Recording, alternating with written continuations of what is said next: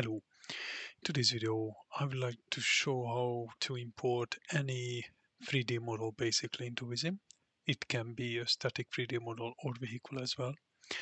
I was just working on another video and then I realized I need a speed camera. So I thought why not? Maybe you will end up in a similar situation at some point. So what you need to do is open a browser and go to 3dwarehouse.sketchup.com. You can create a free account and log in, and basically just search for anything you want. You might have wrong results, so you need to go here instead of products using the models, 3D models, and here you can just have a look and select the one you like, and you can download it. Just be careful when you download, try to always use well, if you use a new Vissim version, go with the most recent one, of course. But if you have older Vissim versions, try to go with the older SketchUp versions.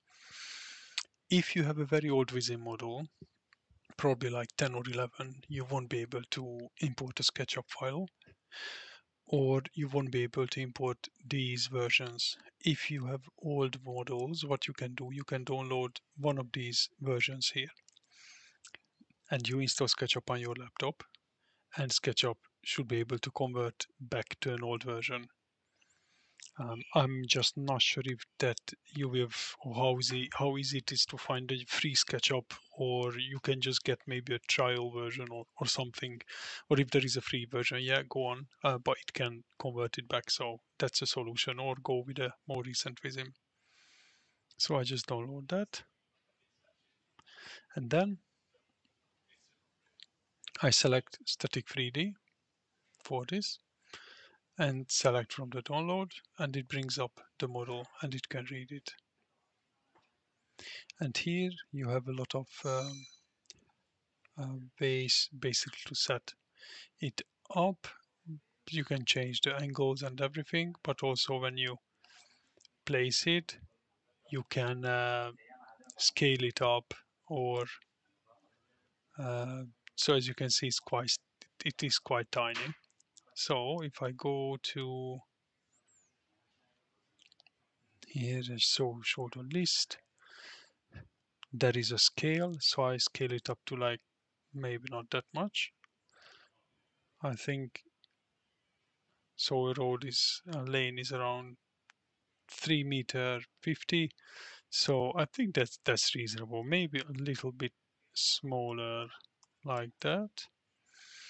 And then if I go back to 2D, I can just move it where you need it, and you can just rotate it. I think this is probably the wrong rotation.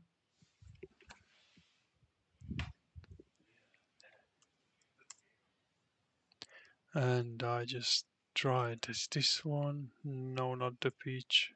It's gonna be the yaw. Yeah. So this one looks fine. I just move closer a bit, and it's perfect. So you can get these even for vehicles. So if you go to base data, 3D model segments, and basically here you can um, use, you can just add the new one, and you can just select the same. Just of course not this one. It makes no sense to have a vehicle in this shape, but you can just download whatever vehicle you want and just import it through there. I hope this was helpful. Thanks for watching.